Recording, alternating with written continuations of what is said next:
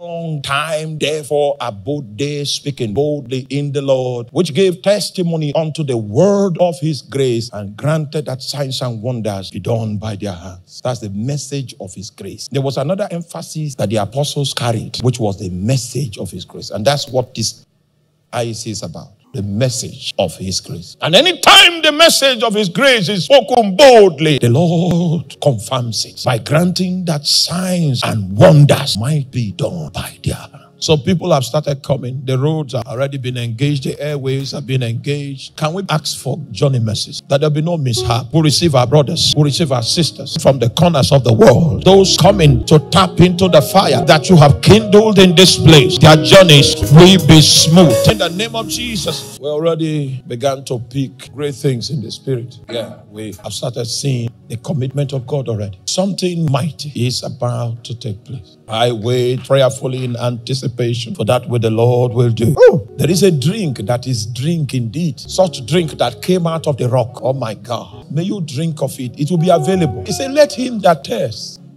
come. There is a drink, and the lives of men will turn around. I come to drink. I come to be strengthened so that I will be qualified to lay hold on my inheritance. So I've been in the boundaries, but right now I want to enter into the mainstream of your orchestrations and journey, that I might drink that drink that is drink indeed.